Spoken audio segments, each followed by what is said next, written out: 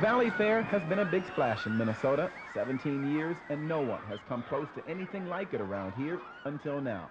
Just 12 miles away here in Bloomington, the folks at Camp Snoopy are gearing up. They, too, plan to make a big splash with rides and amusements of their own.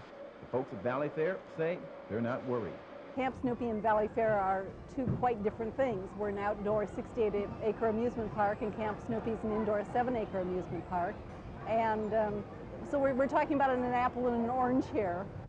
Apples to oranges. Camp Snoopy, Valleyfair. The question now is, will you go to both places, or will you actually pick one over the other? After all, they do have their differences.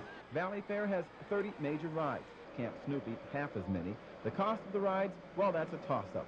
At Valleyfair, you can pay as much as $17.50, then ride all the rides you want. At Camp Snoopy, you pay each time you ride something. That ranges from half a dollar to $2.50. Camp Snoopy folks feel they have a couple of advantages. Being indoors, Mother Nature should never be a problem. Plus, they've got a zillion places to shop. But like Valleyfair, they feel there's room for both. Our primary target audience would be young families with kids aged 3 to 12. But we have something for every age segment. We have something for the small children, for the teens, the young adults, grandma and grandpa. The question now is how the public will react to all of this. It's totally your choice, and a good one. Instead of one major amusement park in the Twin Cities, we now have two. I'm Lou Harvin reporting.